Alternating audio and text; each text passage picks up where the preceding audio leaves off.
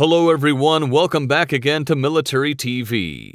In today's episode, we're going to discuss how effective the Phalanx CIWS is against the incoming threats from missiles. So stay tuned for more detailed information. Historically, the CIWS was created as the final line of automated weapons defense, terminal defense, or point defense against all incoming threats, including high-G and maneuvering sea skimmers. In 1973, the U.S. Navy received the first prototype system for assessment on the destroyer leader USS King, and it was concluded that more work was needed to increase performance and dependability. Following that, on board the destroyer USS Bigelow in 1977, the Phalanx operational suitability model successfully passed its operational test and evaluation. The model outperformed the requirements for operational maintenance, dependability, and availability. Following a successful second review, the weapon system was licensed for production in 1978. In 1980, the aircraft carrier USS Coral Sea became the first ship to be fully equipped. And in 1984, the Navy began installing CIWS systems aboard non-combatant ships. Taking into account the evolution of threats and technological advancement, several configurations to upgrade the Phalanx system has been developed. The Block 1 upgrade in 1988 offered various improvements in radar, ammunition, computing power, and rate of fire.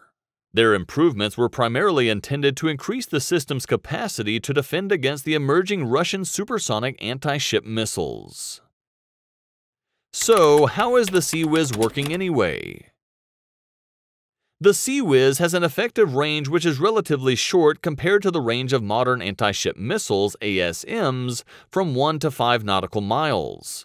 However, the gun mount moves at incredibly high speed and with great precision.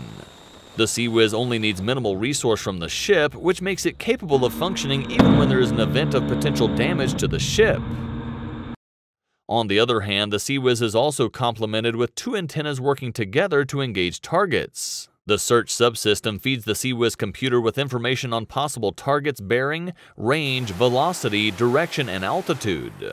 This data is evaluated to decide whether the CIWS system should engage the detected object. However, the CIWS system does not recognize identification friend or foe (IFF), because it only has the data it has collected in real time from the radars to decide if the locked target is a threat and to engage it. To be considered as a target, the CIWS has its own criteria. First, it oversees whether the target is approaching the ship. Second, whether the contact has the capacity of maneuvering to hit the ship. And third, whether the contact is traveling between the minimum and maximum velocity. For the last part, the operator can regulate the range of minimum and maximum limits of the system. Given the way it works, how effective is the CIWS against missiles? According to the feature built in the CIWS system, and considering the fact that CIWS is created as a last line of defense, the answer is it is not substantially effective in countering the incoming threats from highly modernized missiles. First of all, the CIWS will not prevent the ship from being ruined by the missile.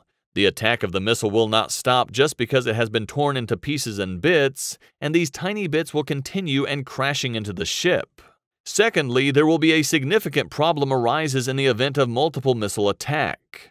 While the Phalanx CIWS can levitate and cut across almost its entire field of fire in around 1 second, this does not imply that it could instantly track and hit whatever it sees.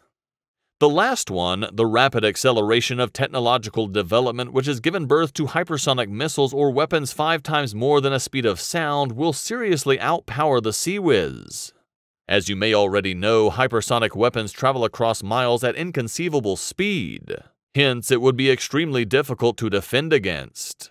Besides, other than hypersonic weapons, there are still many ASMs which are capable of bypassing the power of CIWS by numbers, speed, or agility. That concludes why the naval fleet cannot entirely rely on its survivability to the Phalanx CIWS. Yes, and that will be all for today. For more interesting videos, don't forget to subscribe to our channel. Thank you for watching and see you in the next episode.